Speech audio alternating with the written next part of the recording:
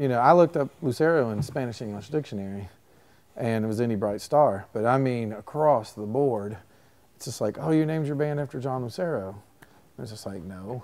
I actually messaged him the other day on Facebook trying to get him to put out a non-Lucero board, and I never heard back from him. I was like, hey, I got an idea.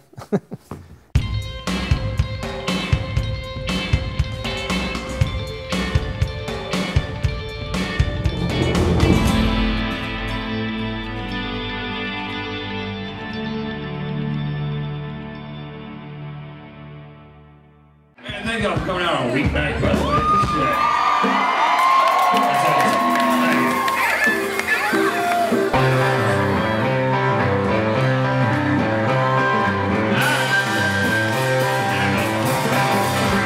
awesome.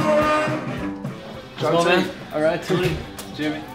Nice to meet you. How are you too? Do a lot of the older dudes you interview geek out a little bit, or are we just special? I imagine this isn't just it. I think it's probably a wall.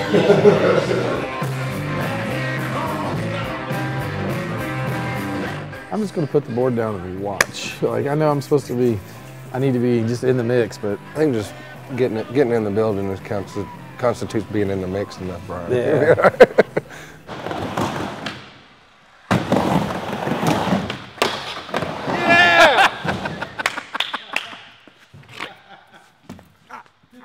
You sick bastard!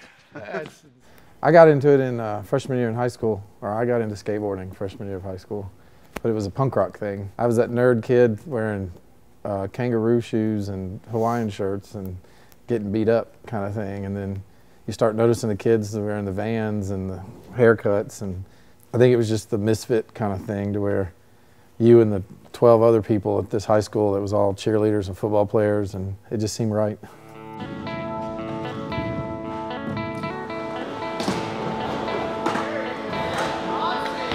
Growing up skateboarding in Memphis, Tennessee was not like growing up skateboarding in California. You know, it was, people threw shit at you. You didn't want to get caught alone skating back home from somewhere, a session or somebody's house. And it's not just the South, it's small town anywhere. I lived out in the country.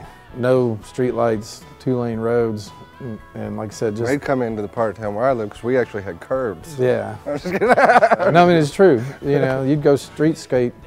You can do, people would build ramps in the backyards, or you'd have launch ramps, or like by the Agri Center, they had those ditches that were terrible ditches, but you would just be like, I'll take it. Terrible is better than nothing. I think it's kind of awesome to grow up like that. Like, you'd get excited and you'd see all the scenes and you'd read the magazines, and you'd dream about going to California and skate. You'd dream about going to New York to see shows.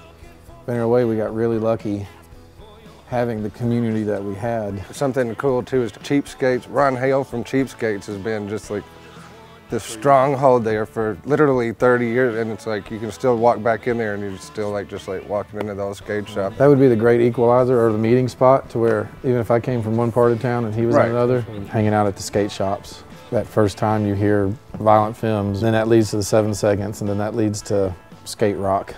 You grow up to a certain degree, you're listening to the radio, you're listening to whatever your parents are playing, but I think with skateboarding, there's an identity, I guess, and that was kind of one of those things, but there was all the bands that were coming out of, like I said, either punk rock or, I mean, the big boys were Texas punk funk band that they skated, and so much music that you had no idea about, that nobody had any idea about. Discovering music through skate videos was just like I can remember the first time I heard, Fire Hose, Brave Captain, and it's like, I can still remember that moment.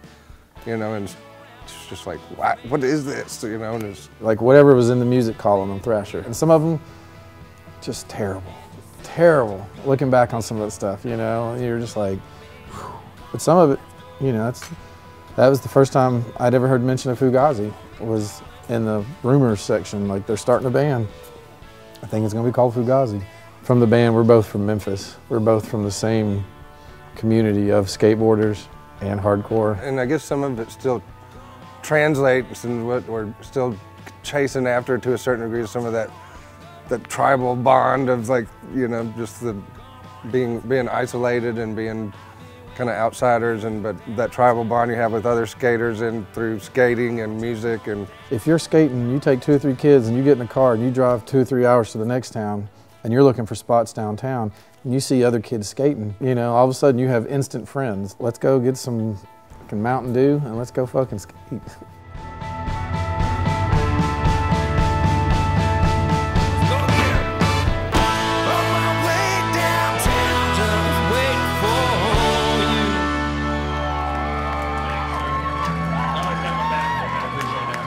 Oh, cheers, everybody.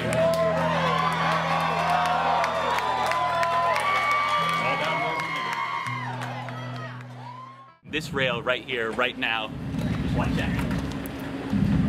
Reading rock and roll biographies, making music, and watching skateboard videos, and putting like wheels on the concrete and skating every day.